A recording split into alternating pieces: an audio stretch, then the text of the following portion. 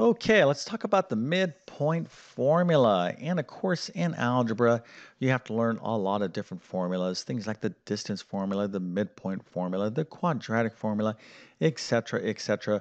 But again, the midpoint formula is very important, but it's very, very easy. So here I have 2 points, and if you think you can find the midpoint of these 2 points, go ahead and put your answer into the comment section. I'm actually going to show you the correct answer in just 1 second.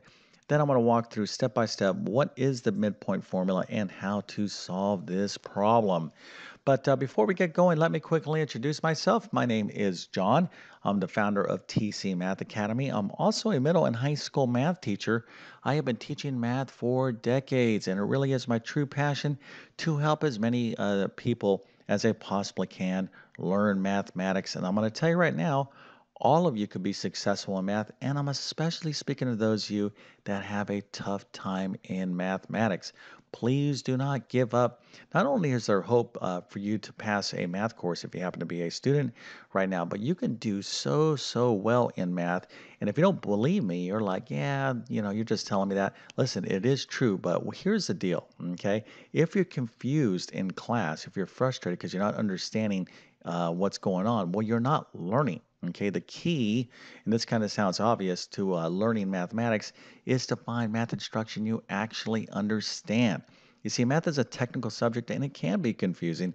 The way I like to teach math is to explain things in easy to understand language so all students get what's going on without watering down what you need to know. So, if you need help in your current math course or maybe some sort of special test like the GED, SAT, or a teacher certification exam, or if you're homeschooling mathematics, check out my Math Help program. I'm going to leave a link to it in the description of this video. I literally have over 100 plus different math courses that span these categories and much more. I'm also going to leave links to my math notes in the description as well. You absolutely must have a great pair of notes. Hopefully, you're taking your own notes. Okay, that's the key. You really need to be taking awesome math notes, but you can use my notes in the meantime if you like. And if this video helps you out, don't forget to like and subscribe, as that definitely helps me out. Okay, so the midpoint formula, what is it? Well, obviously, just based upon the description of it, if you just kind of read midpoint formula, well, it's probably a formula that tells us the midpoint between 2 points. That's exactly what this is. So here we have 2 points, two xy points, or two ordered pairs. So we have 1 4 and 3 6. What is the midpoint between these 2 points? Well, the midpoint would be 2 5. Okay, this point right here. So that is what the midpoint is. Now, some of you might be still confused on what the midpoint formula is asking us, or what it's like, asking you to do. I'm going to explain all this in a second, but if you happen to get this right, let's go and celebrate by giving you a nice little happy face, an A plus, and a 100% and a few stars so you can tell your friends and family that you know all about the midpoint formula. Okay, I'm pretty sure they'll be very impressed with that. But anyways, let's go ahead and get into the midpoint formula. All right, so what is the midpoint formula? Well, again, it's the midpoint. It's a formula that tells us the midpoint between 2 points. Okay, so we have 1 point here and another point here.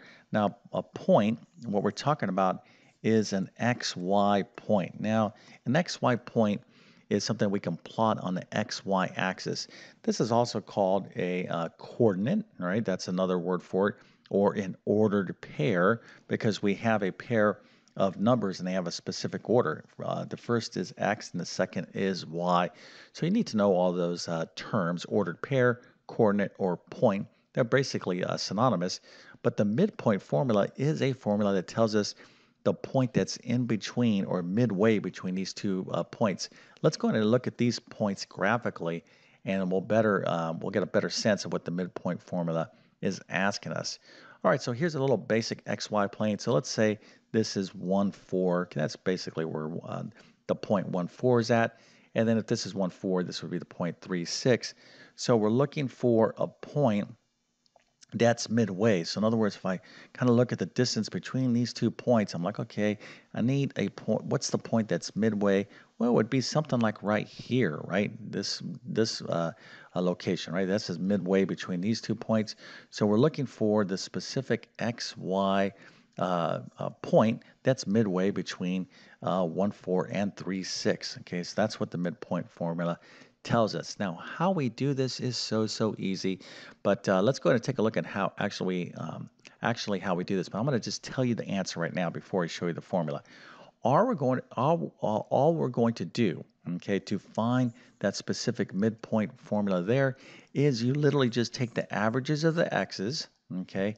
If I average the x's right here, these are the x coordinates, right? Remember, again, we're dealing with x, y coordinate pairs. If we average the x's, that's going to be the x coordinate for our midpoint.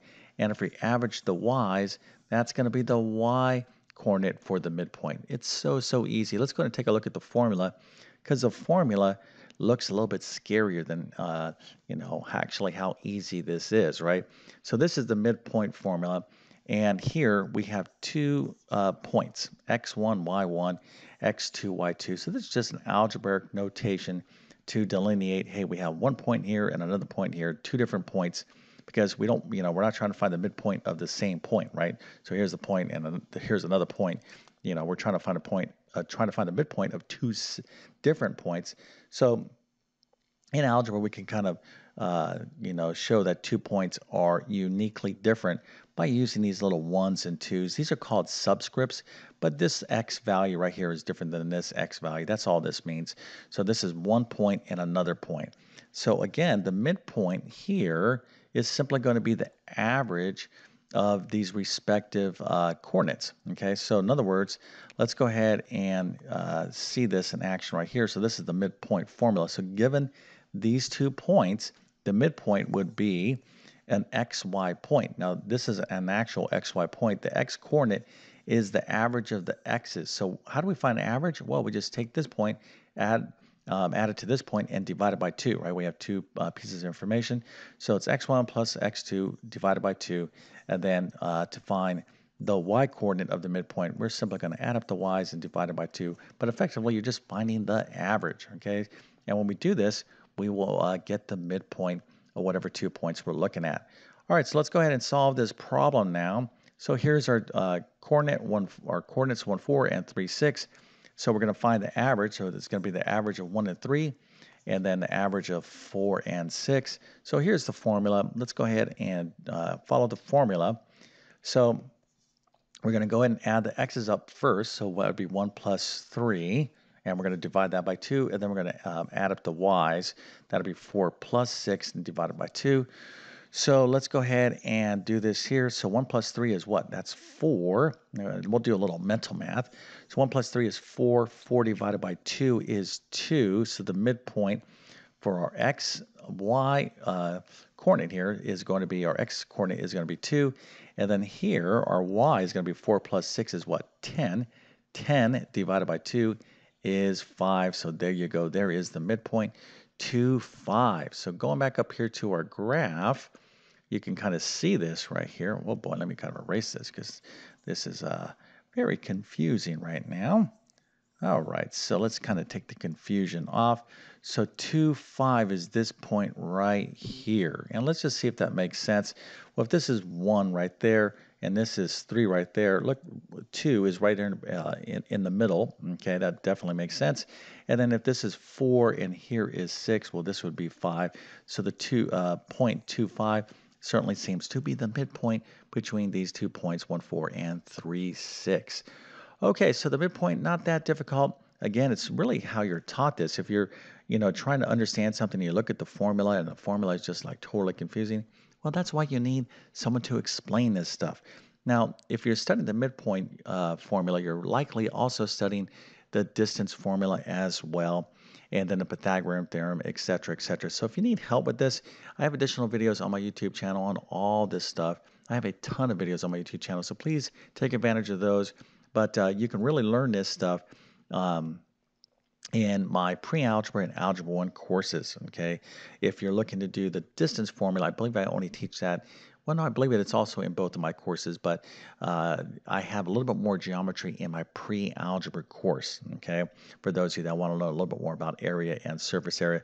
But if you're looking at specifically for midpoint and distance formula and Pythagorean theorem, both of those courses would work for you, but I think I'd probably recommend the Algebra 1 course for most of you out there. All right, so with that being said, I definitely wish you all the best in your mathematics adventures. Thank you for your time and have a great day.